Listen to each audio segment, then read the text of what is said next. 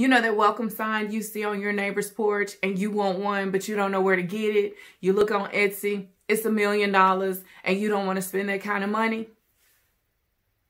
You can make your own for about $25. Shh, don't tell nobody. I'm going to show you how.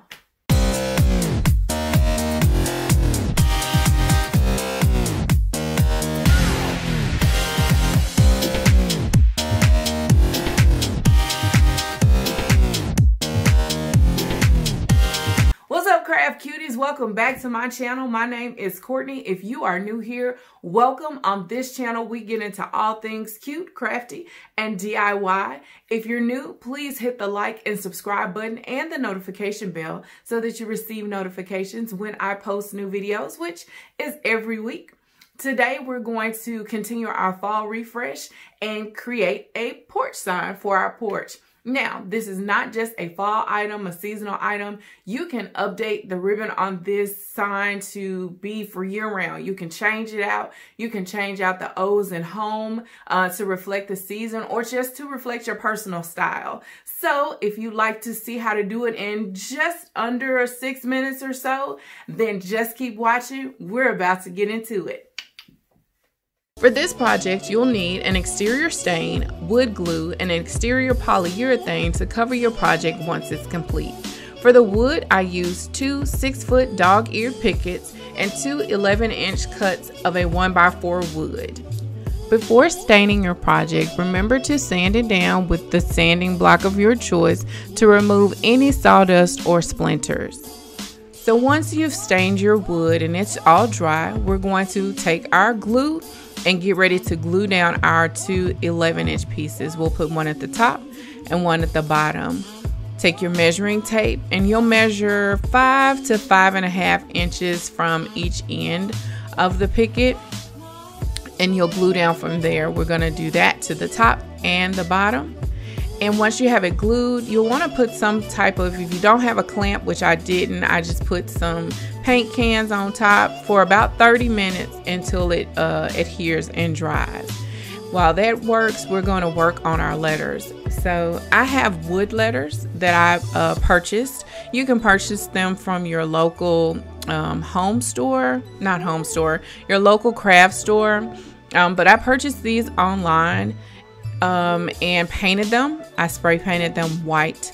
So if you don't have these letters, what can I do? Well, I don't know. You can use a Cricut or you can go old school, create your own stencil.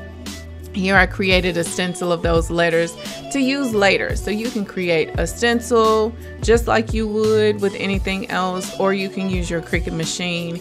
Either works. You don't have to buy the wood letters, especially if you cannot find them. I start at the bottom, just a few inches from the bottom. I line my E up first and line the rest of my letters up from that E. And remember, you're going to need to leave some space at the top for the welcome to our. So, and our O is removable, and we'll get to that a little bit later. But if you want it to be permanent, you're more than welcome to just glue it down there. So with our 2 hour, I put the 2 on one side and the hour on another side. What I'll do in the future is move that a little bit closer. But you'll go ahead, glue down your letters. And you'll see that there is a little bit of overlap with the glue, but it will dry clear, so you don't have to worry about that. Now we're going to work on our ribbon. So we're gonna put our ribbon on each end, at the top and at the bottom. This is some fall ribbon that I found in our local, craft store or whatever. You can find it at Dollar Tree. It's not that expensive. And those are the things that you can change out with the season. So you can change out, with fall colors, with Christmas colors, whatever.